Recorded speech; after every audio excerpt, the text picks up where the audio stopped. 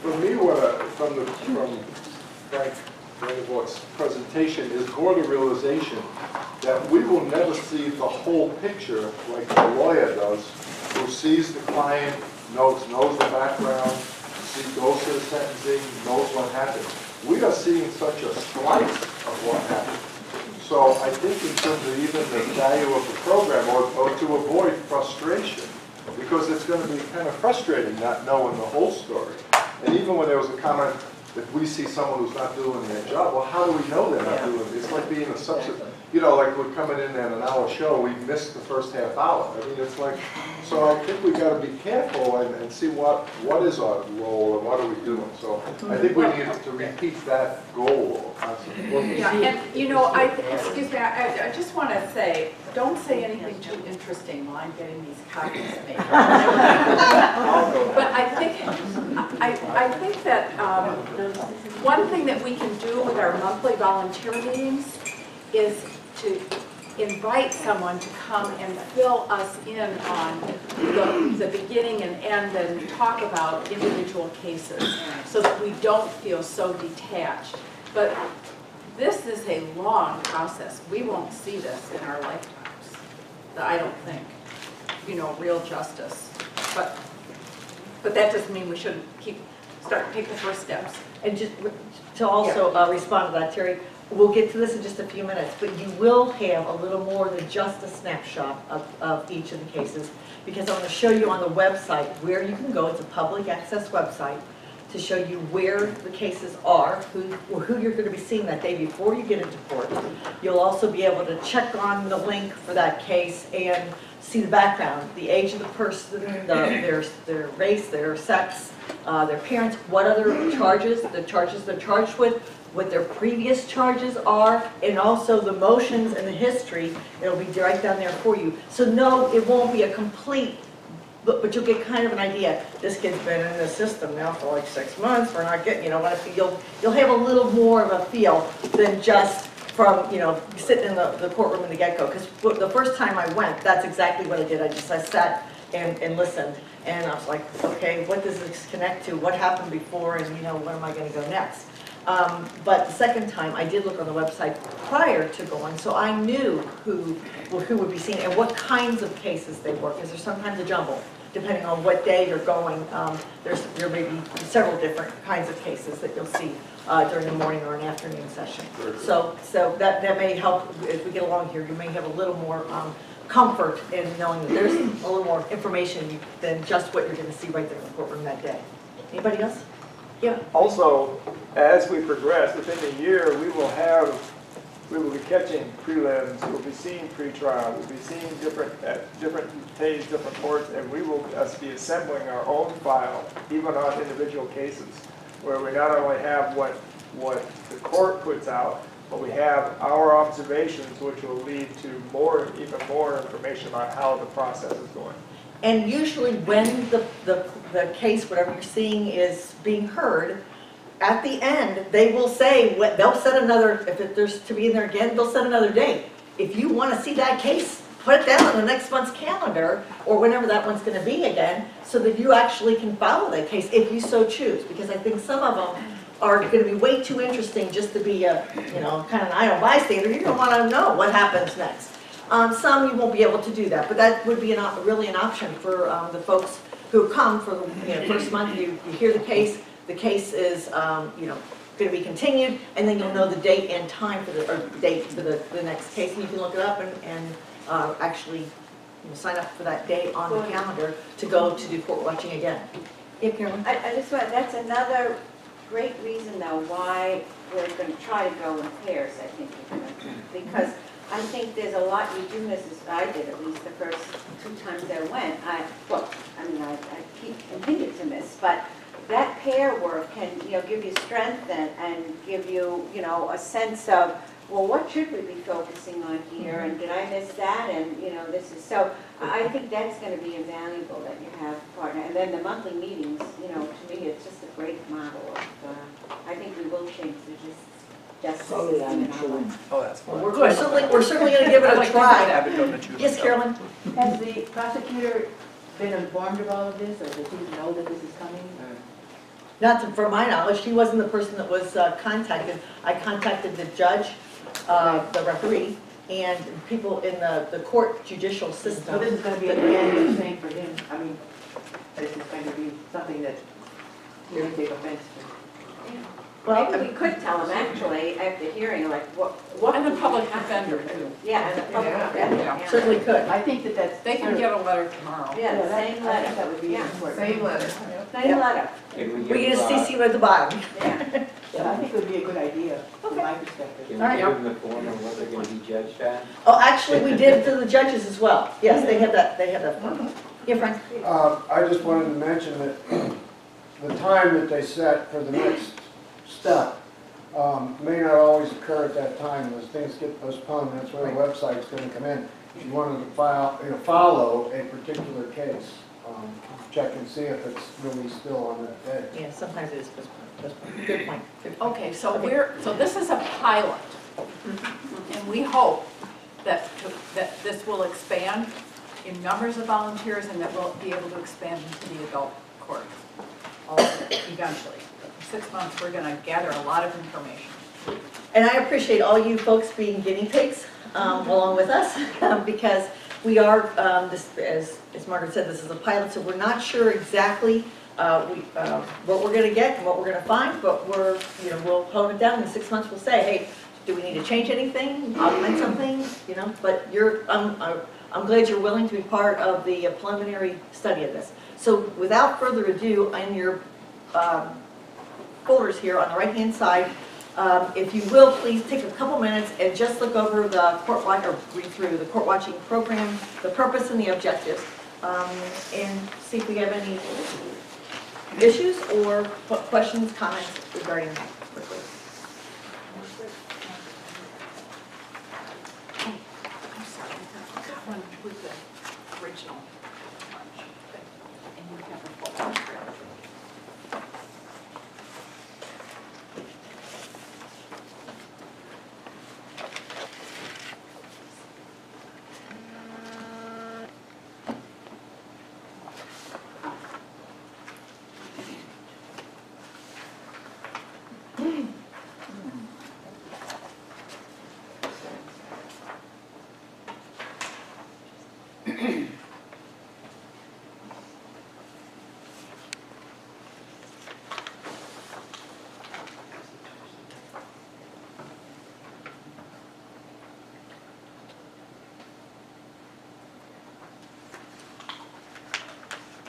Which courthouse are we referring to?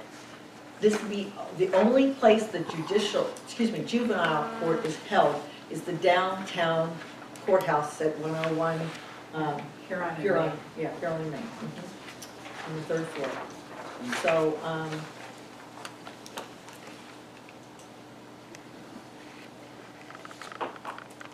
And in number 3 under objectives, yeah, when it says promote judicial accountability, judicial, I'm assuming refers to the judicial arm, which is the judges and the referees, so we're not. well, the judicial watch- process, perhaps is what I should have said, judicial Yeah. process, but Because yeah, that would be- the whole process of. Because I was thinking about what we did hearing this morning. We mean the system, Yeah, the yeah, process Yeah. and the system, Yeah. not the judges. Yeah. not just, So- not just the judge, Yeah. individually, right. I just one comment about the purpose. It ends with a sentence that says that in pursuit of this knowledge, and that we're doing this in the juvenile court. Mhm. And that's the focus of our pilot. Correct. I'm just wondering if we can reword our purpose later if we Yes. need to? Absolutely, Okay, all right. yeah, this is just speaking specifically to juvenile. Okay, can we go to the next page, which is on courtroom etiquette, and most of the stuff is kind of common sense, but for folks who have not been in a courtroom before, don't have a lot of familiarity with going into the courthouse, that might be helpful. Entry into the courthouse requires you to go in through their metal detector and to have your belongings, it's supposed to say not belongs, sorry, that's my typo, your belongings examined, through the little beltway like you do when you go to the airport. You are not permitted to bring in a cell phone that has a camera on it. There's no recording devices allowed. There are, when you go through the two double doors there on from the Main Street side into the courtroom, or courthouse, on the left-hand side, there are lockers, and those are require 2 quarters. You can lock anything in there. It's, one of those ones you lock, you take the key with you, and off you roll. So those can be, you can use those to secure some of the items. I mean, I'm sure you aren't going to be bringing guns in with you or some of the other contraband that's listed on their website, but the one I thought that's often people have in their pocket these days is a phone that has a camera on it, and those are not permitted in the courtroom. And many people get stopped by that. You'll see that a lot of times. People have to go turn around and try and find a place to stick it or bring it. They tell you to take it back to your car or lock it in the lockers. Most of the people that come to court are dressed in kind of a business casual attire, and there's been a few comments when people don't come in looking as such, like as in the defendant or whatever. But we will have badges. You will be wearing those, so it's something you can kind of identifies us and what the challenge, not the challenge, but what the purpose of us being there. The courtroom, for those of you who haven't been there, there is a railing, like you've seen in television court, that kind of dictates 2 different places, 2 different portions of the courtroom. The front part being where the defendant, the accused sits, and their lawyer and the prosecuting attorney. And then anybody that's germane to the case sits in that inner railing as well. Behind that, there's about 3 to 4 benches, basically, rows of benches, in 3 different sections that you can sit. And they're not comfortable. No, they aren't. Especially if you're short. The other thing is that for those of you who have a little difficulty with hearing, I would suggest sitting in the center section, because some folks speak up nice and loudly. It is videotaped. I mean, they record what goes on in the courtrooms every day, but of course we don't see that.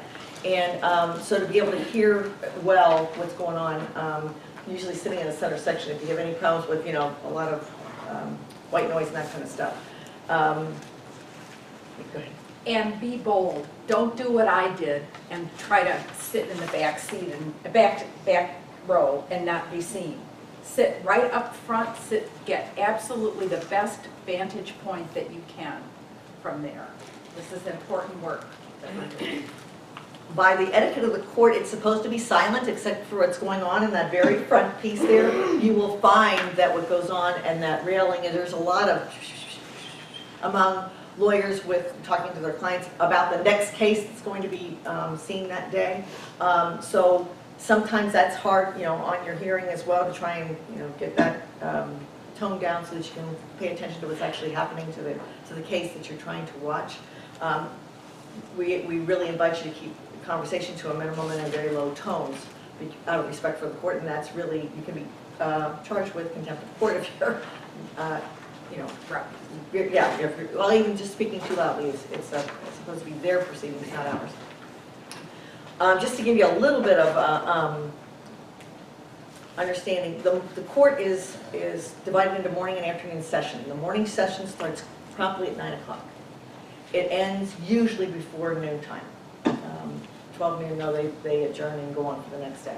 The afternoon session starts at 1:30 and is almost always done by 4:30. The courthouse officially closes at 4:30, so usually they beat that time frame. Okay, Kate? On an average case, how long does it take to resolve? Like, is it 2 half-days or? It depends on how many charges, and as Frank was very clear to point out, how much pushback. So some of these cases seem to come in and go out. I mean, you still need to go through, the preliminary hearing and the pretrial and all those things are just separate, court appearances. Depending on how difficult it is arriving at a disposition or whatever, some of these cases, you're talking over 6-8 months before they're actually, and depending on what happens with the kiddo in the meantime. And for ease in organizing this as a pilot, what we decided to do was to have people sign up for different court sessions, not to follow a particular case through the court. Now, you're welcome to do that if you want to, because there'll be gaps and so on, but you can look on the website and see. But for us, the way that we'll cover this is to sign up for particular afternoon sessions, you know, on the calendar, and 1 or 2 a month to start and see, you know, see how it goes, and that's one of the things we'll be evaluating. Yeah, we'll be looking at those, what happens in the court morning and afternoon sessions in just a few minutes. Yeah. Can you give us a phonetic spelling of the judge's name? Phonetic, Yeah. outside, it's kind of like owl, like, you know, how owl, and I don't think she puts, some people put it with a T like sight, but I think it's like psi, you know, there's no, No J. no, yeah, the J just gets silent. Ruth, you get a little bit of. Of J. She doesn't know how to say it in Polish, but in Polish it's of J. Yeah, Well, that she does not, Julia does not pronounce it that way. Yeah. She does not. I know, I tried to teach her. But you know what? You will not be speaking to the judge. Yeah. I That is know. not, We might be Well, referring to her. actually, if she very well may ask if you have questions. She did a Frank and I when we were in her courtroom. She knew we were there to observe, and we were sitting in the back of the court, and at the end of her morning session, she said, "Do you have any questions for me?" So she may very well do that, and that would be just hunky-dory too. but you can just call her Your Honor. Yeah. No, it's true. Well, yes, Yeah. absolutely. You'll That gets get around on the that. good side of her Yeah. if you do that. Yes, Janet. Any of the lawyers or the defendants ask us to not be there? Oh, okay, that's something we'll tell you too. On the back of your badge, we'll tell you, the badge we will be giving you as you leave, is the statute. By law, Michigan courts, including juvenile courts, are open to the public unless they are closed by petition, which is signed by the judge. They are only closed for specific testimony. The testimony usually is around victims or adolescents themselves that are out, you know, teens that are out, and that the court deems would be detrimental to have in front of, you know, a public audience. So they have to tell you that, and they clear the courtroom. Right, yeah, it's not just that you exclude the court watcher, it's Everybody. nobody can observe the proceeding, so. That's and according to what Linda Edwards Brown told us, that happens very rarely. So One other question. Yeah. Barry mentioned that benches are really uncomfortable. If we're sitting in the back, is it ever okay to stand if it's more comfortable? Or would the judge prefer that we sit? I think you have to sit. well, people do stand, but I don't think that's usually. I mean, the folks will stand around to talk to somebody, and they're over in the corner, like the probation officer, the one she stood the whole time. I don't know that it's you know, I have necessarily. no idea. Yeah, she didn't take any offense at that, and I don't have a lot of data for that, to tell you the truth, Jan. I don't know if that would be a problem or not. Okay. I think highly unlikely, especially if you move the back and stand so you're not interfering with Yeah. anybody, there should be no complication. Yeah, I wouldn't think so either, because you're not disrupting the court, as long as you're in a place that you're not, you know, being a wall in front of somebody else. I don't think that would be a big deal myself. I just had a comment that in regard to closed court, I have seen signs on the courtroom doors, proceeding closed, so, Well, and I know that's true of like adoption cases and stuff like that. Those are not open to the public. And some of the other domestic family court things are not open. But as far as juvenile delinquency court, that's not the case. Do you know, when we check the schedule before we go, I would assume if it's closed, there'd be some indication of that.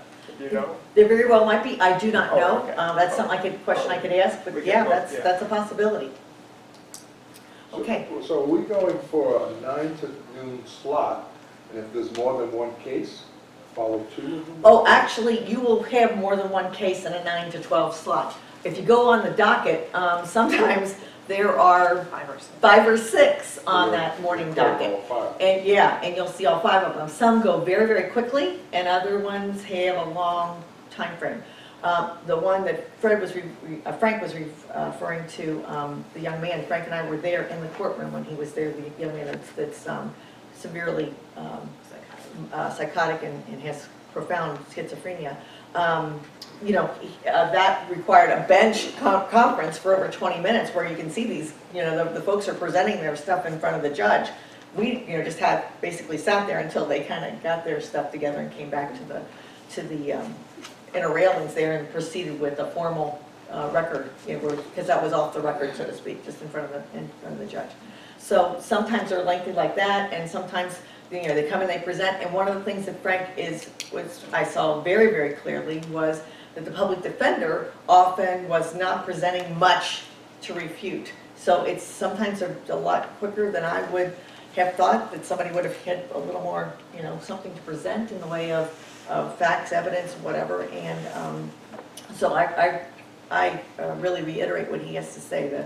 The one, I was extremely shocked with how little the public defender knew about the case prior to actually walking in that courtroom, and what kinds of information she obtained while she was there in the courtroom. So you may or may not find that, but I think it's worth being But educated. in terms of planning, you're going to be there for 3 hours.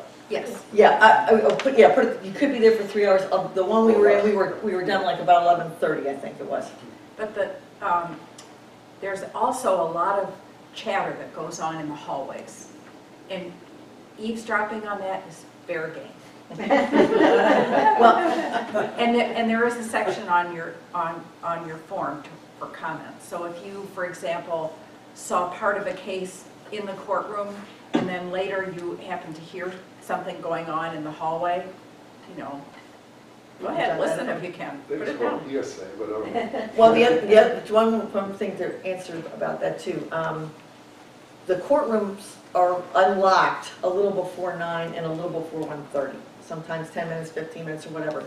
But a lot of times the people start congregating in the hall as much as a half an hour before. So depending on how much time you have to just spend, you can hear a lot of things that happen in the hallway before you ever get into the courtroom. And so, I'm not trying to eavesdrop on people's business as far as, the personal kinds of things, but if they're talking about their case, sometimes it's kind of an interesting piece, and a lot of things happen even with the lawyers come and sit down next to their person, and they're discussing things, and you're thinking, what's going on here? And then you find out what happens when the courtroom, how that all plays out when you go into the courtroom. I just wanted to point out that when they have those little conferences up at the bench, they will often block out the mics with a lot of white noise, so you can't hear what's being said between the judge and the other players. And in the 1:30 afternoon court, the hearings, those are preliminary, those are the kids that were brought in by the police the night before. And they're, it's a preliminary inquiry kind of thing. And the public defender, depending on who it is, when I was there one time, he would ask the judge for time to talk to his client prior to the start of the proceeding. And the bailiff would unlock the door in the back, and he would take the kid in the back and talk to him for a while. And, it kind of drags on, and you're sitting there thinking, But anyway, that's important that, they do that, so they can find out what's going on. But I don't think they all do that. Like Nancy said, one time we were there, the person who was the public defender was more interested in politicking with her buddies than... Bring a book. The other thing regarding that same time we were there, Frank, too, is that the public, you had said that the public defender's office, not all the cases were assigned, or he was not assigned to all the ones that actually came to court that day for the preliminary hearing. So he had no idea who this person was or whatever, and I think to myself, why should that be? But it is. Yeah, the public defender didn't show up that was assigned. But that's the sort of thing that we're supposed to capture on the form, so when we get to the form, we can... Yeah, we'll talk about that. Yeah, Kate? Are we going to be looking at jury trials or just judicial? Actually, we certainly could, but according to Linda Edwards-Brown, I believe she said there's been one jury trial, was it, the last the whole year. So it could very well be that we won't see any. And actually, it wasn't well, she didn't say if it was a jury or a bench, I don't know, quite honestly, there was one trial. They try to avoid it. So, yeah, it's, as Frank was talking about, that's not something that's usually done. So we have, just a second, I'm going to interrupt here. It's 10 minutes to 1. We are scheduled to end at 1:30, and we have a lot of logistical things to take care of. So is there anyone who can't stay another 15 minutes or so if we need to go over? It'd be great if you'd stay really close to this and then, because I Yeah. really can't see. Okay. But I have a question I have to Yes, ask before. of course. You mentioned about the listening beforehand. I know we all want to be advocates. Are we advocates or observers? I mean, there is. We're observers. You We're are observers. observers We're only. observing, right. For courtroom etiquette, are we allowed to leave and then come back to use the restroom? Oh, yeah, absolutely. You can go in and out of the courtroom. People come and go. Yeah, as long as you're quiet and respectful, no problem. Judge Altenberg's assigned courtroom is on the 3rd floor. She is courtroom 11, which is, you know, you go up the 3rd floor and you go to the very end court is her court. She is there Monday through Thursdays, mornings and afternoons, and Friday afternoons if there's any preliminary hearings. So that's, and we'll talk about that in just a minute. Okay, Judge Outside has that courtroom on Friday mornings. Courtroom 11 is hers on Friday mornings, where she does only judicial hearings. You may, however, have a judicial hearing, excuse me, juvenile hearing, I'm so sorry. A juvenile proceeding may be scheduled on a Monday if she's really getting booked. And that would be down in courtroom 6, because that's her courtroom, any other Monday. And if she has an overabundance of juvenile proceedings that are on her docket, she may put those on her Monday schedule, which would be heard in courtroom 6. Does that make sense? Okay. And that's on the 2nd floor. They got very big signs, you can tell exactly where you're at as far as which courtrooms, numbers, what. But what you were saying, a lot of it is on paper here, right? Right, Yes. right. Okay. So, let's go to the form itself. For the folks that are, and I think everybody around here has, should have, in the very back are your forms. I gave you 9 or 10 forms to start out with. These forms were developed from Fred Van Loo's group, and then a group of us, Carolyn and myself and Frank and Kathy Gourlay, looked at what kinds of things we would also want to look at possibly, and jettison a few things and just kind of move things around. This is our pilot form. If indeed we find we need to tweak it, this is, you know, one of the things you might want to put on there. If there's something consistently ends up being a problem or not clear, whatever, those are the kinds of things we want to hear about in the monthly meetings so that we can kind of keep ahead of this. We also, on this form, we added age under the accused because we want to know what age our kids are. You know, which one, what age kids are we generally seeing and how many in each age bracket. So starting at the top of the form, you're going to be only in juvenile court. We just put adult court in case we're lucky enough to move in that direction quickly. Put yourself as a court watcher and what date you're watching. The courtroom number is usually 11. Like I said, every once in a while you'll get a 6. The location's not really important on this one because we're all going to be downtown in the main courthouse. The case number, I'll show you where that is in just a minute. Excuse me? On the website. Yeah, on the website, and because otherwise you wouldn't necessarily know what the case number is, but I'll show you where that is, and the scheduled start time and the actual start time. Please be aware, there may be 3 cases all to start at 9 o'clock. Well, obviously they can't start them all 3 simultaneously, so depending on, you know, who, I'm not sure how they decide who goes first, but anyway, they decide who goes first. And so you'll have maybe 3 of them all at the same time, scheduled for 9 o'clock. Many times we'll do 9, 10, or 10:30, and then like 11, and that's kind of their, and sometimes they're only like 2 different blocks of time. And the offenses and charges, I'll also show you where that is on the website. The type of court proceeding would be like a preliminary hearing, a pre-trial, a dispositional hearing, a placement hearing, a review hearing. All those will be also on the website. You'll know what those are before you get in there. let's see, time spent in the courtroom for that particular case, if you can put down how many minutes that, you know, or not, there again, not being a court clock watcher, but just to kind of give it a, are we talking 15 minutes we spend here, 30 minutes? Just to kind of give you an idea of how much time they actually spent looking at the evidence and or looking at the problem. And then if there's a date of the next court appearance, like I said, they'll always set, if somebody's a continuing kind of thing, they will set the date for you, for everyone, before they leave that case and go on to the next one. Okay, and then of course we got our four main people, the juvenile who's accused, the judge.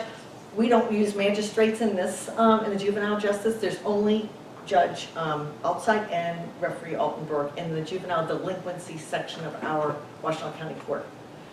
The prosecutors, right now, you can put this down, we are currently with Stacy Shaw, S-T-A-C-E-Y-S-H-A-W. In January, that will switch, but she has been since July. And so all the things we'll see in October, November, December will all be with Stacy Shaw. I guess unless she gets sick or something else happens, but that's She's the prosecutor. She's the prosecutor. Yeah. And So she comes from Brian Mackey's office? Yeah. yes, she is. Yes, she's assigned through Brian Mackey's office to the juvenile delinquency right now. She switches and does half years. So July through December is Stacy Shaw right now, and then Julie Sisson has January through June. Julie's name, last name? Julie Sisson, S-I-S-S-O-N.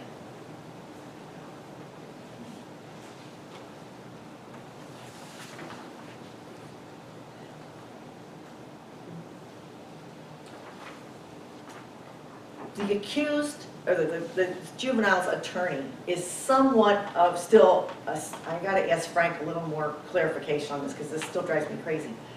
If it says Delphia Simpson under the defense attorney's name, that's a public defender. It won't be Delphia Simpson. Normally we see Robin, what's Robin's last name? I can't remember. Isn't that terrible? Robin. She's running for Judge Taylor. McCoy. No. Or Stevens? Robin Stevens, that's it. Okay. We either see Robin Stevens or Jim Kincaid. Jim Kincaid. Thanks, Frank. I knew you'd come through there. Those are the two normally we will see as far as public defenders from the public defender's office that are assigned to juvenile court. There's C-A-B-E, McCabe? No, Kincaid. I think it's K-I-N. K-I-N-C-A-I-D, I think. Yeah. James Kincaid.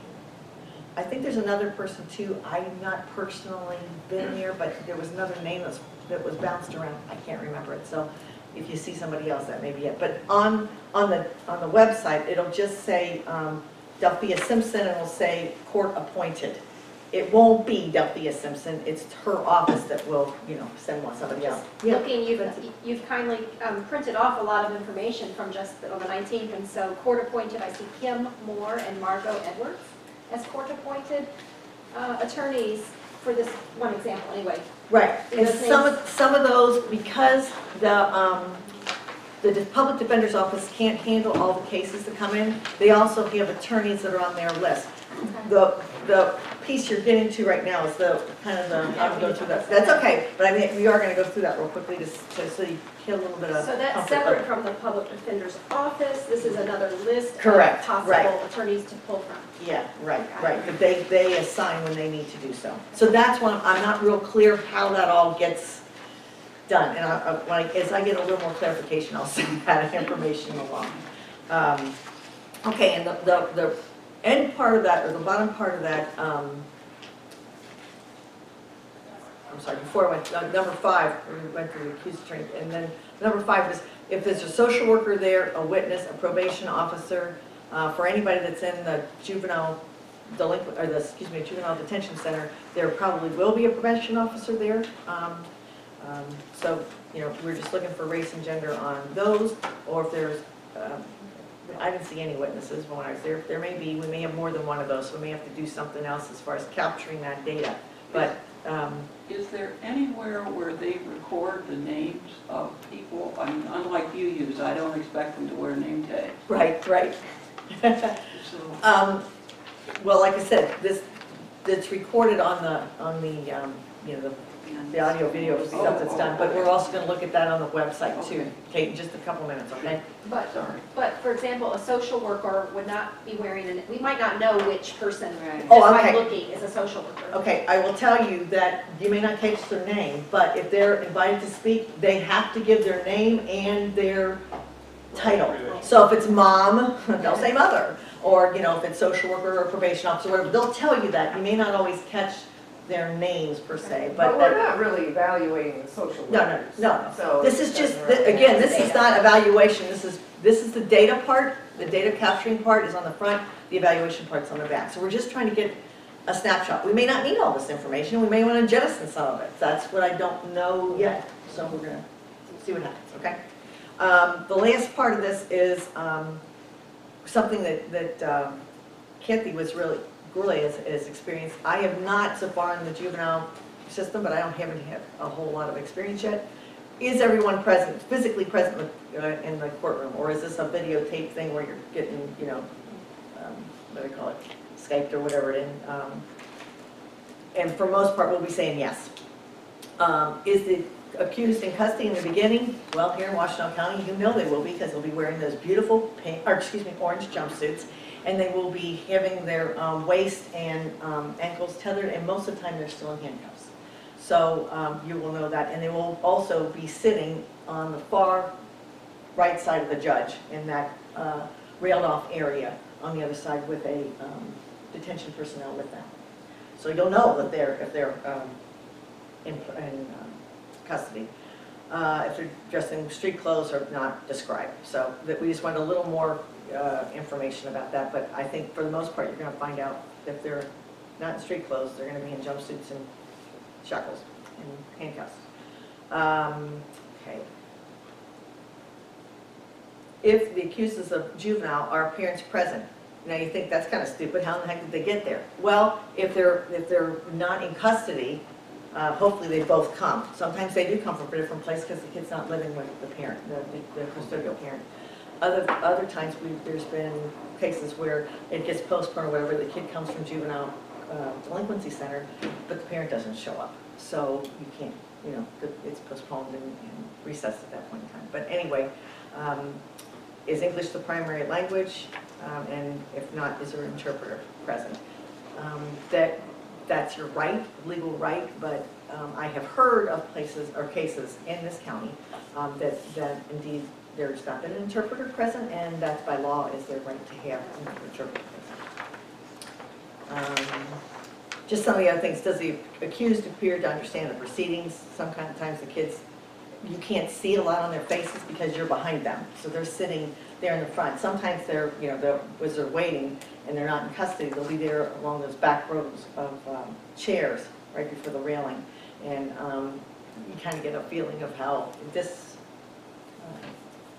disengaged they are, or, you know, they're worried or whatever. But I mean, it's kind of a we just wanted to see if there's some level of understanding with the legalese that they're experiencing. Is a victim, does the case involve a victim, yes or no, and is the victim present in the courtroom? And describe the relationship to the accused. Like Frank was talking about, the young man, his primary person, the victim was his mother. She was who the domestic violence charges were. She was the victim in that situation. Did the jury, well, and then there's just two things for jury members, because we're really not evaluating a jury either, and if you do our jury trial, we really like folks to see whether the jury members are paying attention to the proceedings, and does it represent a cross-section of our community, or is it really very well weighted on one side or another? So if you can kind of just, in that bottom box, anything that you have picked up that you want to have special note of, if you just put that down there, that would be great. The back side is just a Likert scale type of 1 through 5 evaluation for each of the questions, and the questions are pretty much the same for, you know, same kinds of questions for judges as prosecutor and as attorney. There's just a couple for the judge that are a little different, so I'll give you a chance to kind of read through those and see what you think.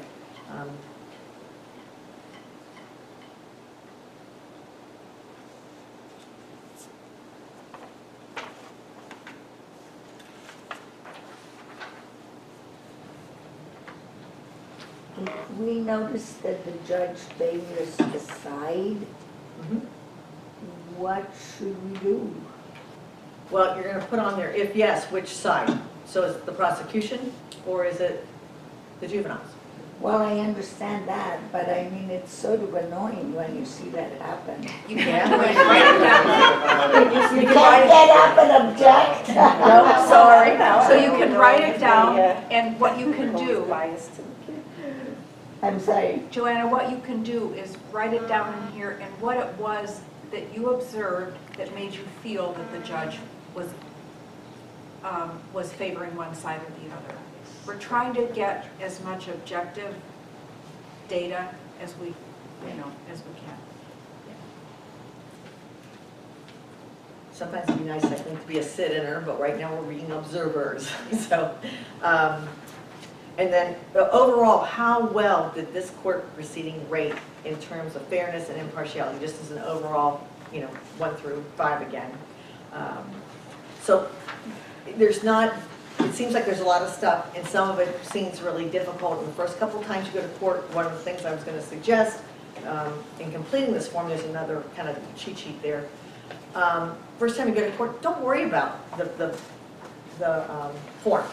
You can take it with you, take a look at it, don't worry about completing it. It's not a real big deal. That's not our first issue. The first issue is feeling comfortable in the program.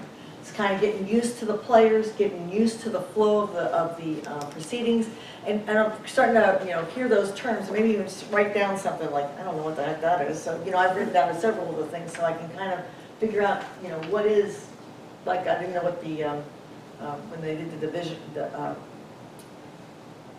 deferred disposition, I didn't know what that was, and we had talked about one of the cases, but I just wrote it down and talked to Frank about it. First they just kind of wear your name badge, have a seat there in the court, and just sort of soak it in. If you want to bring out your sheet, like I said, and take a look at it, cool.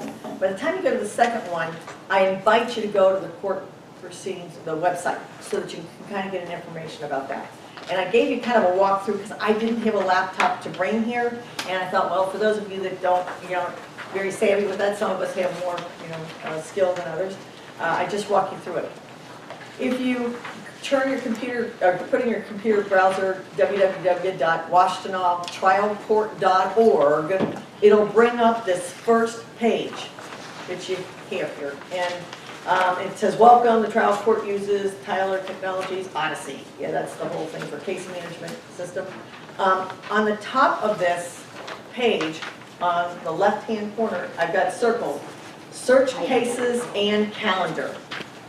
If you go over to that, you ever see what I'm talking about? No. Okay, you don't have one. On the second page. It's On the back, right? It's inside here. Oops, that's okay. Washington County Trial Court. Yeah. The website name of it is on this front sheet, www.washtenaw.trialcourt.org. When you put that in your browser, it'll bring up this page. Okay? This page. Where is it? You're looking at it. You're looking at it. You're looking at it. Where's the website? Okay, the website is on this page right here, and that is the trial court, right there, yeah. Well, then it'll bring up this page to you. If you go in that top section and say search cases and calendar, it'll bring up the back of that page. Turn your page over. And I'm sorry to say my screenshot thing kind of got a little. It was in landscape instead of what do you call it, portrait. So it's got a little bit crazy. But anyway. Under case records on the right-hand side of the screen, it'll have these 3 things: criminal and juvenile delinquency case records, civil, family, and probate case records, and then court calendar. You want to just circle, or you just want to push on the court calendar? And it looks like, do we need to select 22nd Circuit Court? I'm sorry, say again, Do we please? need to select 22nd Circuit Court? It's already. 22nd Circuit Court is right now the only thing that's in it. Okay. So you can't go wrong on that one. There's nothing to select. Got it. Okay, then we'll take you to the next page, and this court calendar page. This is Odyssey system. You have to put in this code that you see that's, scrambled there. And that first required field is, it tells you to put that in there. That's not on this piece, but anyway, you have to put that in there. Under enter the characters seen above, that's in that little line right there. That didn't copy very well. And these will probably be different every time you go. Every time you go, yeah. You can't just put the same one in. I'd like it if you could do that. Then if under required fields, it says search by, we don't know who the case is, but we do know the judicial officer that we'll be seeing. So you go to the judicial officer, you go to the search by, it'll be a drop down. I think it's either the second or third, I think it's the second. It says judicial officer. Push that button for judicial officer, or you put that, let that one go into that field box, judicial officer. That will say forget case and go down here and say, okay, what dates am I looking for? If you're only looking for one specific date, just take that date and enter it in there. Make sure the two dates on and after and on and before are the same then, because it does screw it up. And then push your search button down here at the bottom. Turning one more time.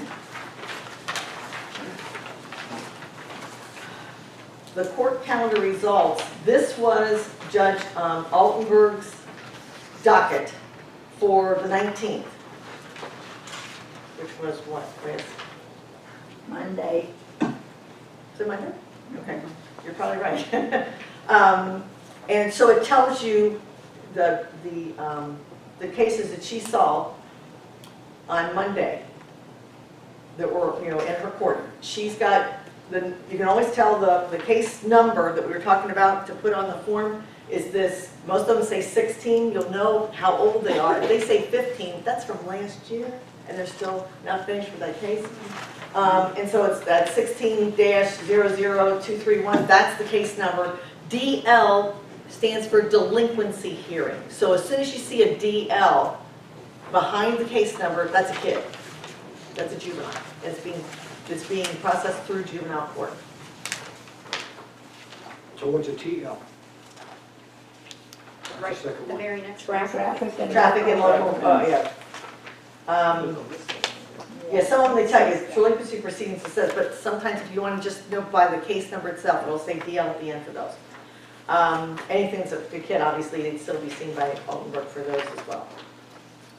Okay, and then if you look on the far right side, the date, time of hearing, that's what we were talking about. This first one for this young man, Asante Lee Wright, his was scheduled for 9 o'clock, and that was a pre-trial hearing. So we're at the second box. Then, you can go down, another one at 9 o'clock was another pre-trial hearing. And the third one, pre-trial hearing. Are you getting the gist that Mondays are pre-trial days for Judge or Referee Altenberg? Nancy. They are. Yeah. So go down one, two more. So you see on that far right column, you see 3 9 o'clocks. Then you see a 10 o'clock. Right. Then the next one's another 9 o'clock. Well, It's the same person. yes. Asante Lee, but it's a different DL number. It's 0000389 compared to 000231. They're both at 9 o'clock. Does that mean there's two separate counts at least? Correct. Okay. It may be two separate occasions, so that Okay. you'll find that when you look on the following page. But anyway, Okay. yeah, good point. So this one has just 9 and 10 o'clock, kind of, and then the afternoon session, she had one preliminary hearing on the 19th. In the afternoon, Finland was scheduled at 1:30 for a preliminary hearing in her courtroom now on that Monday. These on the website, the case numbers will be hot. They'll be in blue. So you just push the case number. It'll open up to the last page that Betsy was talking about, which turn to the last page in this little handout packet. And this is the register of actions. These are the kinds of things that have, will give you the rest of the stuff, kind of the preliminary stuff you want to put on your court watching form and also kind of give you a little bit of an idea, Terry, about what's happened with this kid up to this point. So you've got see, also he has done the related cases. It's got a number for that, which is different than the number that's the top on this Asante. So there's a couple, yeah, obviously something else that's been going on. But anyway, he's charged with curfew for minors, and that's a misdemeanor, blah, blah, blah. So it gives you the whole thing. That's a statute type offense. But it tells you who his mother is, excuse me, who, what sex, race, date of birth, and then the attorneys, like you said, the court-appointed attorney, Kim Moore and Margot Edwards. Now, I believe, and I'm not sure if this is absolutely true, so I'm going to check this out, but I believe that if they have a public defender and they also have who may very well pair with a attorney on one of their lists, they actually may have more than one attorney listed under their name for their case, and it may have been one that was used in a former case that they have still outstanding. So then you can see underneath the events and orders of the court, what kinds of things he was in front of this court for before, or what kind of things have happened in the court. So you understand he had a ticket offense. We sent the notice of the hearing. They tell you what date it was mailed, when the preliminary inquiry was, and who was it in front of, what time it was held, and they'll tell you the result. Yes, it was held. Okay. So it gives you kind of the listing of the things that happen in chronological order, so you can kind of have a little bit of an idea of what's going on beforehand. I have a question. Yes, Joanna? So where it says charges, right, Asante Lee, then it says curfew for minors, and then it says parental responsibility and whatever, and I don't know what that pen means. But is the parent charged as well, since this is parental responsibility? Good questions, Joanna. I don't know. This is the first time I've seen this one, but I mean, it's honestly, that's a good question. And do you know what the YT stands for? Ypsilanti Township. Yeah. Ypsilanti Township, Yeah. PN could be penalty, we don't know. But I don't know that one either. I have not seen this one before. I hate to say, most of the ones I've been seeing are carjackings and domestic violence and malicious destruction of property and stuff like that. So this threw me a curve. I printed off because I was in a hurry. I needed to give you guys some some concrete ways to get there. Go ahead. Oh, there's a related case at the top of the page, case number, and you can search by that. That's Case true. number. Well, that's the other one he's on the docket for Yeah. 9 o'clock. It's going to Yeah. come up also. Yes. Get some more information. Well, that's why I'm thinking there's also 2 attorneys, because sometimes if you had one from before, that would be the reason why there'd be more than one attorney, if the other case has not been resolved yet, if it's still outstanding. Yeah, Mary? And sometimes you'll go to the public defender's office and they'll say, well, they can't take it because they are involved with something that involves both him and somebody else, Mhm, and that would be Conflict of interest. conflict of interest, although sometimes you can't figure out what the conflict is.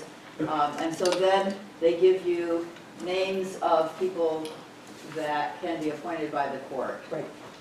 Yeah. What is NOH? Under 629, 216, it's almost the 5 down, it says NOH. and then Notice of hearing. Yeah. Oh, notice of hearing? Mhm. Oh, notice of hearing. And then on the 9th of September, it says appearance of attorney, guardian ad litem, and lawyer guardian. So there are a number of people involved, it sounds like. Yep. And that's one of the guardian ad litem is one of the things that Frank does a lot of too. So I'm not saying I know all the answers to all your questions. I got as many questions I think probably as you do, but that's what I know of this process thus far, and I'm hoping that will help you get started as well. I just wanted to say that I think going the first time for me, I was a little nervous about exactly what I see, or you have these courtroom dramas in your brain, sometimes, and you find out that it's a lot more in some ways too simplistic because it seems like some of the kids are pushed along a lot faster. And that's some of the things that, you know, Frank was talking about too, when people just say, well, you know, we're not going to go for a jury trial, we're not going to, you know, buck the system, so to speak. So, any major questions, Brian? Oh, it's major, so when do we put in our date that we're available? That's what we want to get to as quickly as we Okay. can. Oh, okay, and that was one of the things we were just going to say. I think we're asking folks to have a half a day, 2 days a month commitment. And we've said that before, but I want to make sure that's real clear that that's the kind of time commitment. And a half a day would either be a morning 9 to 12 session or an afternoon 1:30 to say around 4 o'clock-ish session, 4:30. The thing I'll say, Friday afternoons are probably a washout. They're not worth going to because they're only preliminary hearings, and that means a kid was brought into the JDC within the previous 24 hours. So it's usually not, I mean, there could be one, there may not be any, and it's kind of, it's you know, kind of waste of your time, so to speak. And preliminary hearings are a different animal. If you go in the afternoons, almost any day of the week that anybody came into JDC, you'll see at least one preliminary hearing. As you can see, Referee Altenberg's caseload has a pretrial hearing that we're with on Monday afternoon. One thing I forgot to tell you, on the very front of that, completing the court watching form, the back of that form has the types of juvenile proceedings you're likely to see on any given day, because they do kind of put them in little pockets. Not that that's going to be all you'll see, because they kind of, you know, fit people in. But on the back of this, for instance, Gail Altenberg, who's in courtroom 11, as we know, it says Monday mornings are pretrial hearings for her. So that's what she generally, you know, puts on her docket for that day. In the afternoon, emergency hearings. And those aren't all preliminary hearings. Sometimes there's an emergency review hearing as well. Tuesday, there's the disposition hearings in the morning, and then the placement hearings, like Frank Vanderbilt was talking about. When the court orders placement, they must review them at a certain intervals. And you know, like he said, usually 3 to 6 months, but it's specific for each one. And then she has pretrial hearings again on Wednesday mornings. Wednesday afternoons are bench trials and emergency hearings, like the preliminary hearings we were talking about. Thursday a.m. disposition again, and then Friday afternoon is restitution hearings and any other preliminary hearings that need to be done. So that's Ms. Referee Altenberg's schedule. So are you saying EH, emergency hearing, is the same thing as the preliminary hearing? That's kind of encompassing, primarily it's preliminary hearings, but you may also have a review hearing or something else that comes out that needs, like sometimes probation offenses or whatever, they'll stick those on the docket, you know, kind of quickly if they're getting something they want to get in there quickly. Can you tell me what the difference is between disposition and restitution? Remember, Frank had said that disposition in juvenile court is like sentencing an adult versus restitution is that, you know, paying money back to the victim.